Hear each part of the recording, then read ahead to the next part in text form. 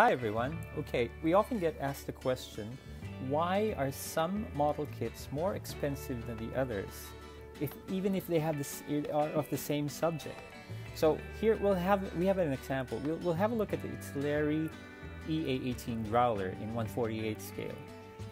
This is around the $50 mark, and as you can see, it builds into this really good looking kit. But the thing is, okay, well, it's not, I mean, of course, it's the amount of work that you want to put in it and make it look good.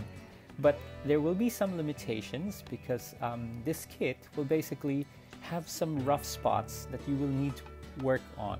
So that means a bit of extra time to get to a certain level of detail that you will want.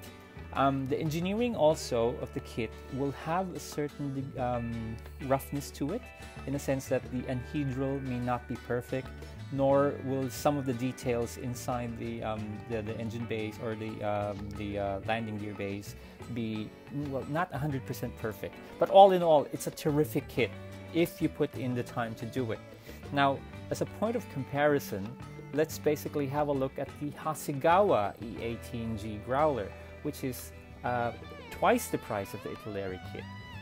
This is a finished version of it, which is in the F-18 version.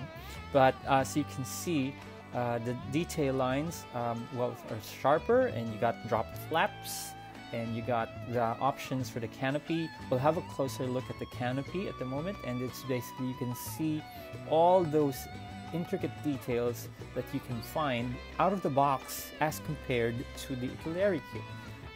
Even inside the landing bay doors, the landing gear doors, and the undersides, you have panel lines and engine bay details that you can't actually get out of the Italeri kit.